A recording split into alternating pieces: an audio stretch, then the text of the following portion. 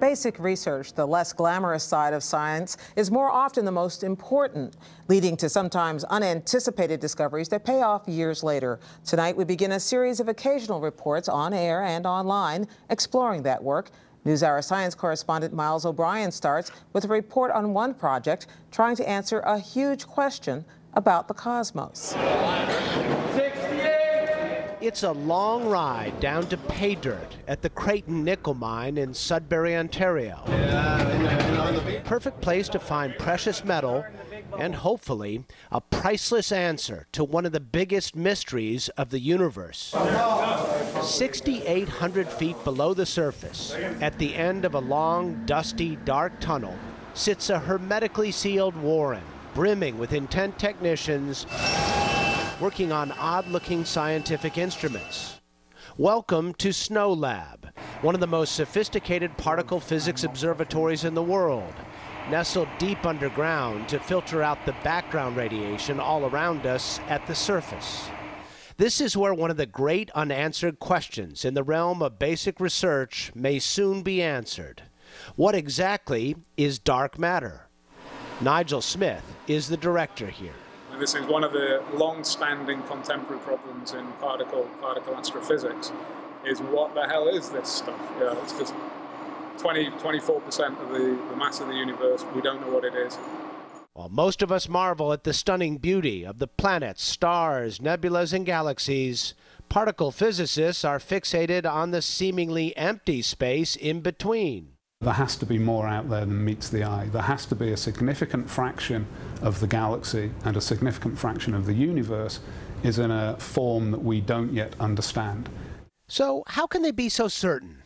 Well, without it, what you see is not what you would get. At the edge of the Milky Way, stars move faster than they would if they were simply being tugged by the mass of the visible objects at the center of the galaxy. It is likely something else is pulling them along. Scientists may not understand what dark matter is, but they know enough about what it does to map it. And they are also pretty sure what it is made of. They're called WIMPs generically, so weakly interacting massive particles. Yes, WIMPs. They are the current best theory of what dark matter might be. They superseded an earlier idea called massive astrophysical compact halo objects, or MACHOs. The WIMP is winning. Everything points towards the WIMP solution being the appropriate solution. And so there are many projects that are focused on trying to understand the WIMP and discover the WIMP in reality. These scientists are hunting in the blind, and it is a constant challenge to know how and where to look for the answer. But they think they have a good idea of how to find some WIMPs. So it's very critical that we actually maintain a constant temperature for the experiment. Ian Lawson works on an experiment at SNOLAB called Picasso. It uses superheated Freon droplets to try and detect dark matter. When ionizing subatomic particles collide with the Freon droplet in just the right way, it creates a gas bubble. There actually is like a little bubble right in there that hasn't been compressed yet. Not the dark matter bubble, of course. The bubbles that have appeared so far are created by a neutron radiation source used regularly to calibrate and test the instruments. What would the dark matter bubble look like? The dark matter bubble looks very, very similar to a neutron bubble. You think? That's why we haven't seen one. We haven't seen one, but that's what we think. Is there some disappointment that you haven't seen it yet? There's not disappointment that we haven't seen it, but it just means that we have to make our detectors more and more sensitive. That's what Chris Gillings and his team are working on in another vein of this mine of the mind. The experiment they are building is called DEEP. In this case, the target medium for detecting the ghostly dark matter particles will be liquefied argon. The hope is a WIMP will act like a cue ball, striking an argon nucleus in just the right way. The argon nucleus would recoil through the liquid argon, and a little bit of interesting chemistry would happen. At an energy, you'll temporarily make some molecules which will decay and emit a flash of light.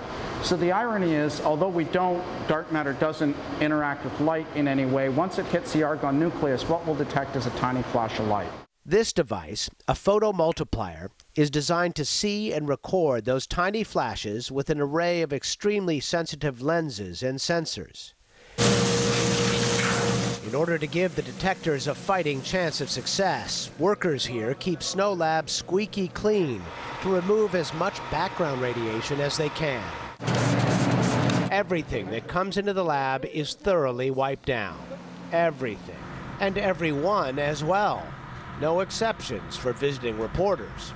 I had to remove the clothes I wore in the dirty part of the mine, take a thorough shower, and then change into clean room clothing that stays in the lab.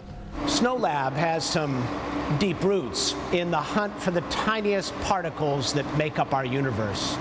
The predecessor organization here, the Sudbury Neutrino Observatory, in the 1990s made some very significant scientific finds in the hunt for neutrinos, tiny particles which are emitted from the fusion reaction on our sun.